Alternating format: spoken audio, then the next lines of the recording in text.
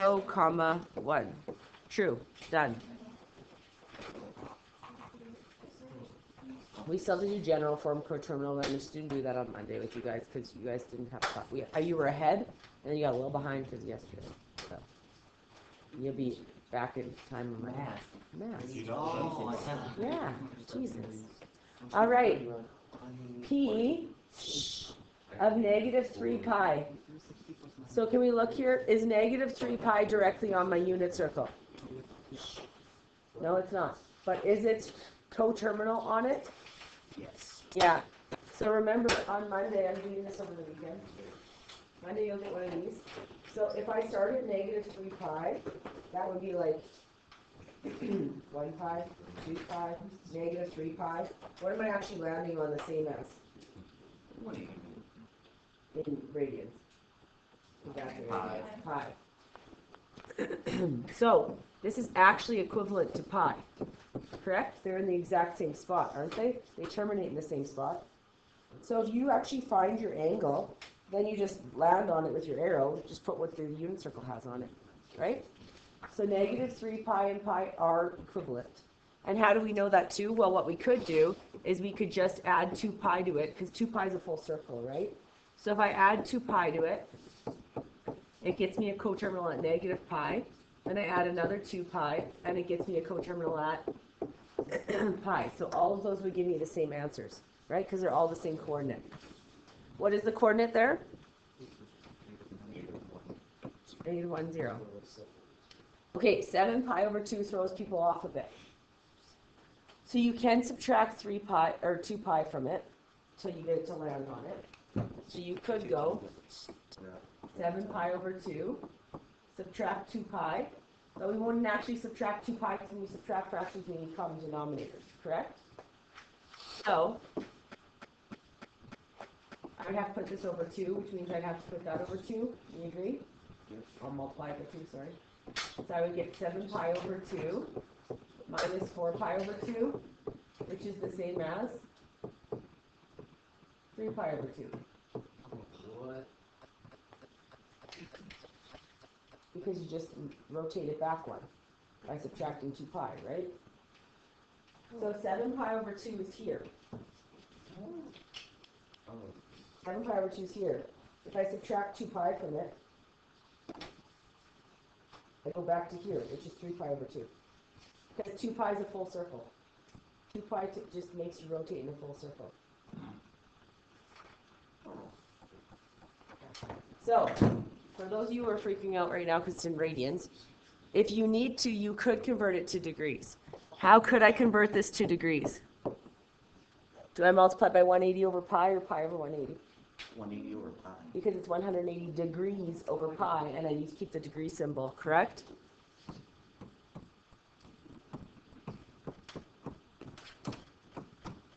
So what do you get when you type that in?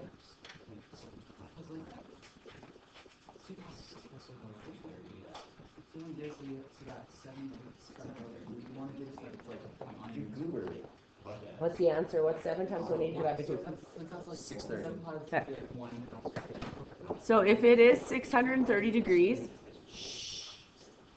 how could I go back a full circle? Minus 360.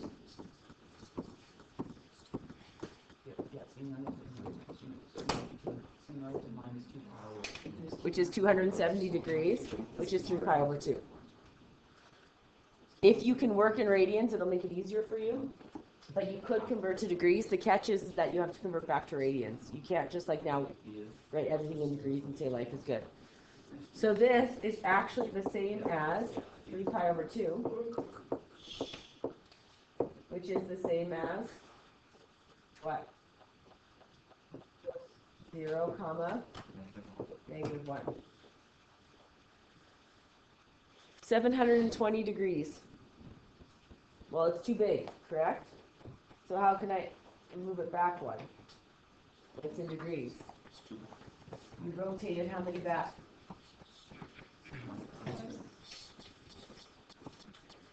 You subtract 360. If it's 720, that's like this. 1, so that's 360. That's 720, right? I want to undo that, because I want to get it back onto the unit circle. It's too big. So I subtract 360 from it, and it lands on 360. So it's the same coordinate. You're just trying to find its coterminal by rotating it back. And when you rotate in degrees, you rotate a full circle, it's 360. When you rotate in radians, you rotate a full circle, it's 2 pi. So if you're in radians, you subtract 2 pi or add 2 pi. Yeah. If you're in degrees, you add 360 or minus 360. So this one would land at 360. So this has the same coordinate as 360. What is that coordinate? 1, 0.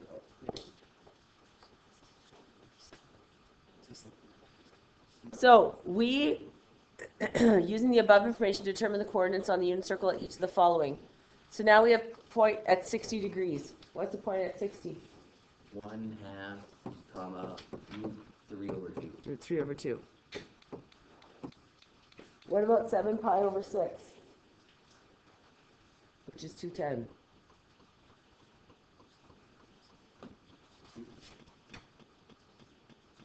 Minus root 3 over 2, comma, negative 1/2.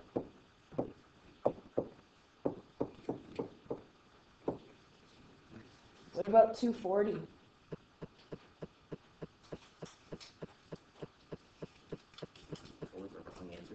What about 240? Negative 1/2, comma, root negative 3 over 2. I think we got it. It's a 60 degree reference angle. It'll be a half root 3 over 2. You're not going to get it. 120 degrees?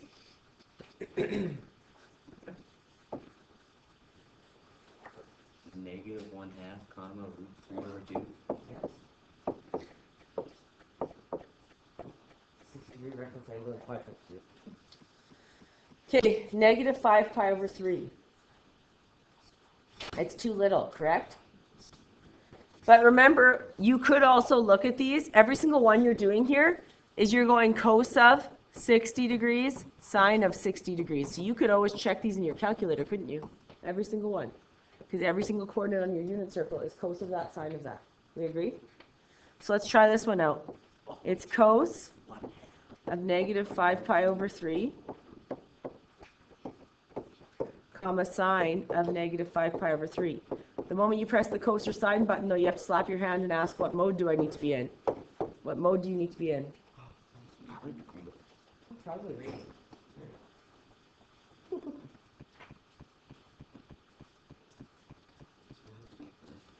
You know, we're mega math nerds when we make a joke and saying degree mode instead of radian, and everyone knows that it's actually supposed to be radians. We laugh. You got me. I laugh too. I'm in the boat. And we're all in this large math boat of coolness.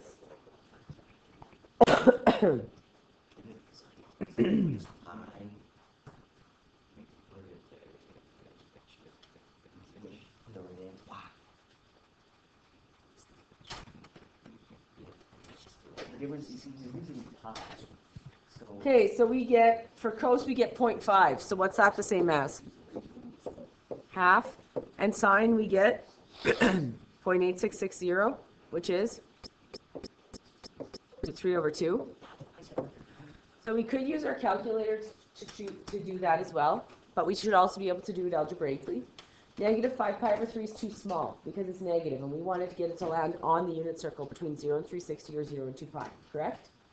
So what can I add to this to make it try and get it onto the unit circle? 2 pi. Yeah. So 5 pi over 3 plus 2 pi, which it's 2 pi over 1. I can't add fractions unless they have common denominators. Yeah. So we're going to end up multiplying the top by 3, so we get a 6. Ooh, try to do that in the red, huh? Don't do this on a test. Do not write over the number. And then on the bottom, 1 times 3 is 3. And 6 pi over 3 is 2 pi, so it makes sense, right?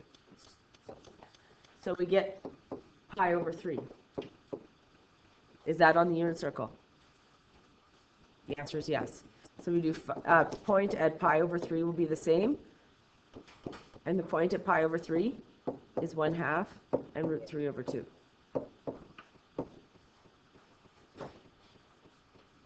We're going to do F and then we're going to move on. G we already did above. Don't know why I just doubled that. We have 19 pi over 6. It's too big. I subtract 2 pi, but I need it over 6. So what's it going to be? 12 pi over 6 is the same as 2 pi, correct? Because I need a common denominator of 6. So that's going to give me 7 pi over 6. Really? That's crazy. How did someone's phone go off if no one's on their phones? That is crazy. 7 pi over 6 is what? What's the answer? What's the coordinate?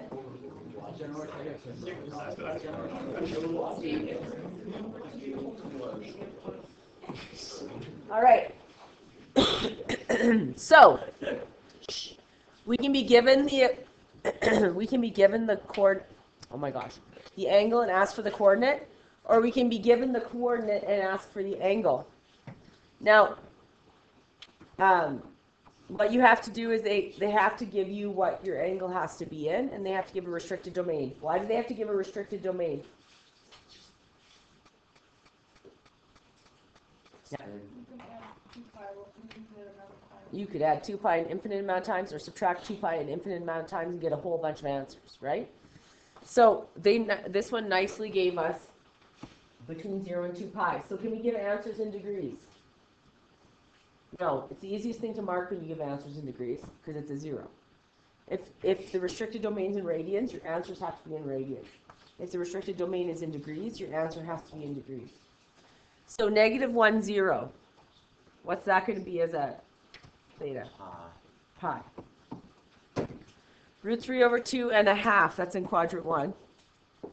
What's it going to be? Pi over 6. Pi over 6. 1 over √2 is just the non-rationalized form of what? √2 over 2. If you don't know what I mean, you can, in grade 11 you were taught this, multiply by √2 so that you can rationalize the denominator. When you do the bottom, you have to do the top. So we get √2 over 2. So these are actually the same as -√2 over 2 and √2 over 2, which is? Nope. 3 pi over 4. And then this one's in quadrant 3, -1/2 and -√3 over 2. So it's right about there. So what's it going to be?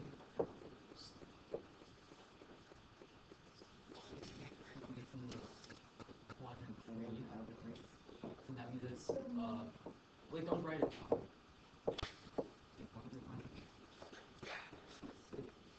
How is the negative 1 over √2 and 1 over √2 the same as √2 over Because you have to rationalize the denominator. You have a denominator in the top. So if you multiply by √2, that'll become 2. When you do the bottom, you have to do the top.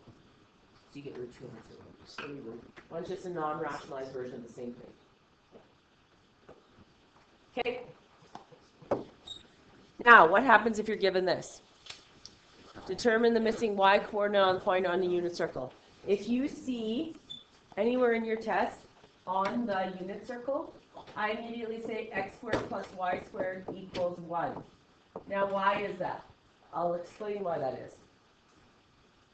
Previous to this curriculum change in 2012, circle geometry used to be in grade 12. Conics was a unit. But circle geometry has x minus h squared plus y minus k squared equals r squared. That is the actual equation of a circle. Okay? H and k represent the center of the circle, and r is the, what do you think? Radius. Okay? Now, our unit circle is a special circle because it is centered around what?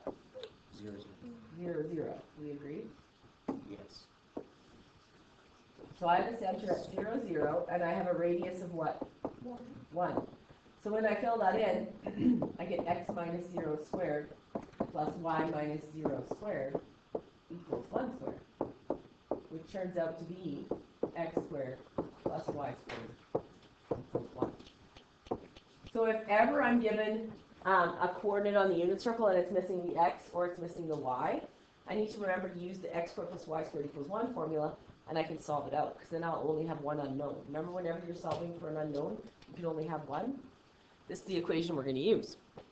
So it says point A, this is an extra bracket, you can just get rid of that. Point A is negative 4/5 and y, and it's in quadrant 2. Why is the quadrant 2 important? It'll dictate the sign. Yeah, it'll dictate the sign of the y, right? So we know that we have a point on the unit circle, so we can use x squared plus y squared equals 1. This is my x, this is my y. So I get negative 4/5 plus y squared equals 1. And then I get y squared equals 1 minus, forgot the squared. So this is 16 over 25, it's positive, right? So I'm going to subtract 16 over 25 over here.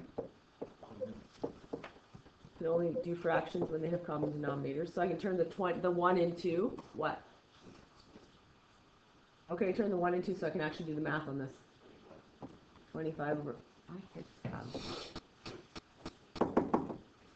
25 over 25. 25 minus 16 is 9 over 25. And then I have to take the square root. Sorry. When I physically do that square root symbol, what do I have in front of it? Plus or minus. So I get y equals plus or minus 3 over 5. Because I'm in quadrant 2, what are my y's in quadrant 2? They're positive, correct? Yes.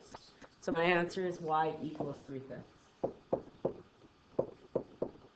If they don't give you an answer, like, sorry, a quadrant, then you'd have two answers, plus and minus. Because then it could be in quadrant 2 or quadrant 3. Why do I say that? Because your x is still the same. Your x is negative, and x is negative in quadrant 2 and 3, so they have to limit you.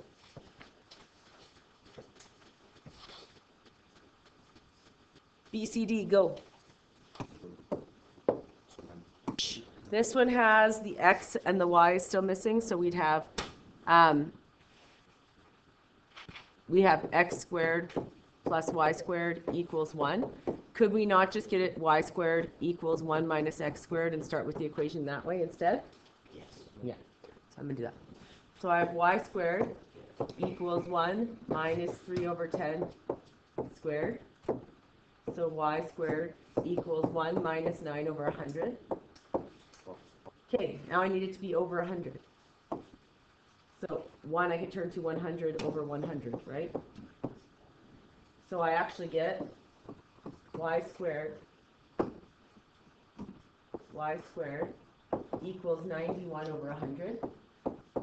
You know what we haven't done today? Gone back to grade 10. Welcome. You're going back to grade 10 again. So, square root, plus or minus. If you have any siblings in grade 10, could you please tell them to tell all their friends that we use grade 10 every single day in grade 12? No one believes me. You guys can see it. We use grade 10 almost every single day. Okay. So, we have y equals plus or minus. Now, in grade 10, you were taught this. You were taught that you can actually take an entire radical, or you can split it into two radicals. And the only reason why you can split it into two radicals is if one of the numbers is a perfect square and the other number was not. In this case, 91 is not a perfect square, but 100 is. They taught you in grade 10 that you can take square root 91 over square root 100. So you get y equals plus or minus root 91 over 10. And because we're in quadrant 4, quadrant 4 is here, what does my y have to be in quadrant 4? Negative. Thanks, everyone.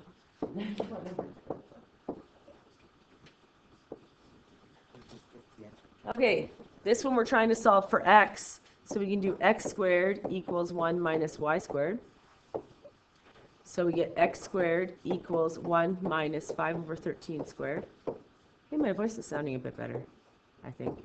Either that or my hearing is going, which is slightly happening too. So I don't know if it's getting better or I think it's just getting better. X squared equals 1 minus 25 over 169. Then I need this to be 169 over 169.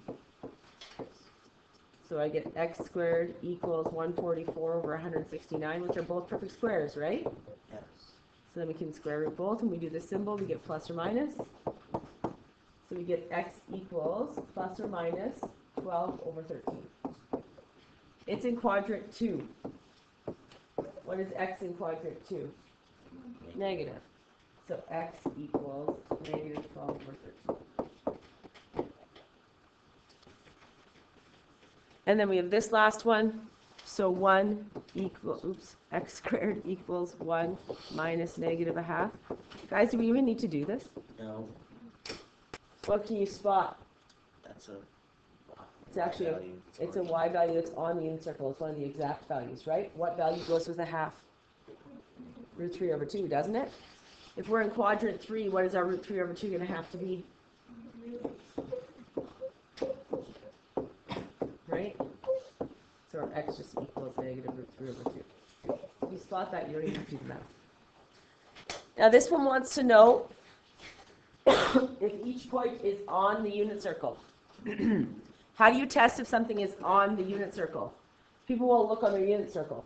Do you have every coordinate on that unit circle on the unit circle? No. No, you have 30, 45, 60, 90. You don't have all the decimals. So how can we check if it's on the unit circle? X squared plus y squared equals 1. So when you plug in your x and you plug in your y, it should equal 1. If we did, could you also do like the cos of the one on the left? With like you Like cosine? inverse cos? Yeah, inverse cos. Would that work? You could inverse cos it and then inverse sine it, and they'd have to have the exact same angle. That would Yeah, work. you could check that too. Okay, if you're showing it algebraically though, this is one of your clues. Okay, try it out. When we plug this one in, we get 0.65 squared plus negative 0.76 squared equals 1. What does this actually equal? 1.0001. And this is 1. Is that true? No. No. So your unit circle has a radius of 1, right? It has a radius of 1, so from here to edge. This one is at 0.65 and negative 0.76. So it's like, let's say, here. Like it's just so outside of the circle. It's not on it. It's very close to being on it, but it's not on it. The radius is 1. Is this one on our unit circle? Yes. Okay, your homework. There's 2 pages because it's yesterday's and today's. Letters are odd. Yeah, like A would be odd, C would be odd. I feel like A is even. Nope, because it would go with 1, No, because it'd be 0. A gives even vibes. not 0. Not letter. They're not You guys can do that homework if you'd like, or you can write this down.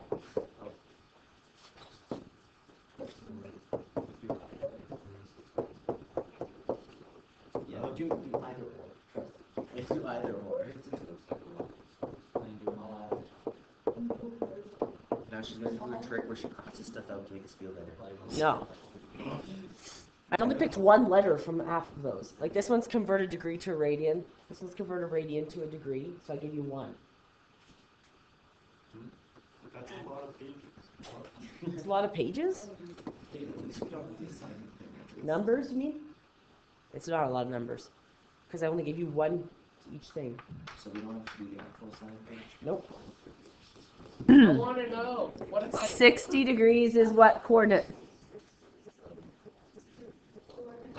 For every answer, you should choose a letter of what it is. Okay. Let's go. 1 over 2. And root 3 over 2. Is that not backwards? Nope. 7 pi over 6. Oh yeah, that is back. Nope, that is. Nope, it's right. 7 pi over 6. Negative root 3 over 2 and negative 240. Negative 1/2. And negative root 3 over 2. 120. Negative 1/2 and this is where it gets a little more complicated because they're not directly on. So we have to do 5 pi over 3 negative plus 2 pi. So we're going to put this over 3 times this by 3. So we get 6 pi over 3. So it results in 1 pi over 3. So this is the same as the point at pi over 3. which is? Can we double check every single one of these if we wanted to? Yeah. We could type in cos of negative 5 pi over 3 in radian mode, and we should get a half. And we could type in sine of negative 5 pi over 3 in radian mode, and we should get 0.8660, blah, blah, blah. Right? All of these can be typed in. 9 to pi over 6 is too big. So we're going to subtract 2 pi, which I need to be over 6. So I need to multiply this by 6, so I get 12.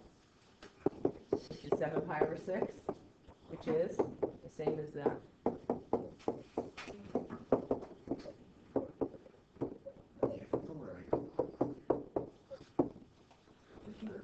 All right.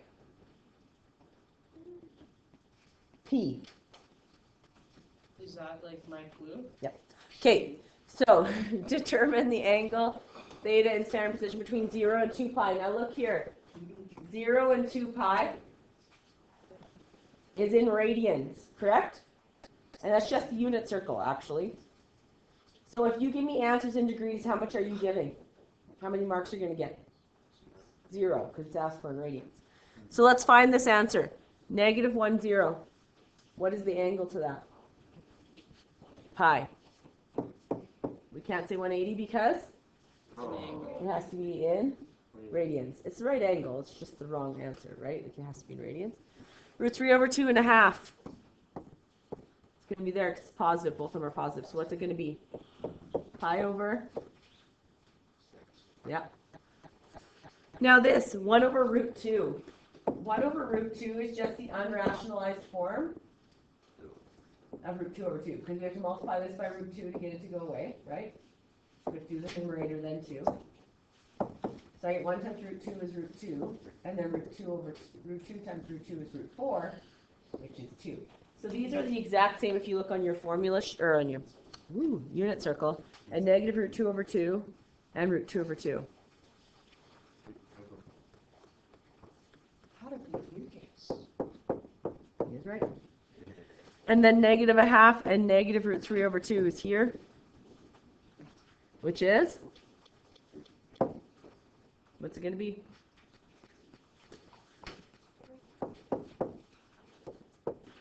You are correct.